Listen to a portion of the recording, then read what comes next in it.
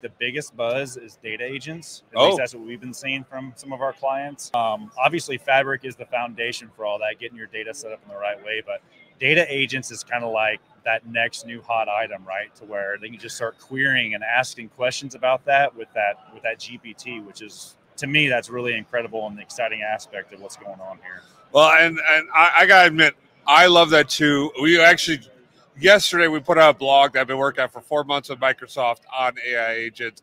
It's awesome. You can do so much to it, right? Like, we've never had a single interface in the past that allowed us access to the semantic model, access to a gold layer, access to the silver layer, access to bronze, and access to the logs.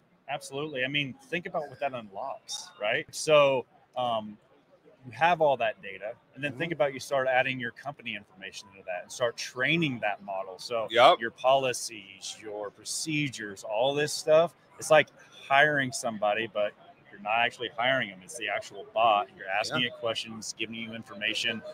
I haven't been this excited since Power BI came out.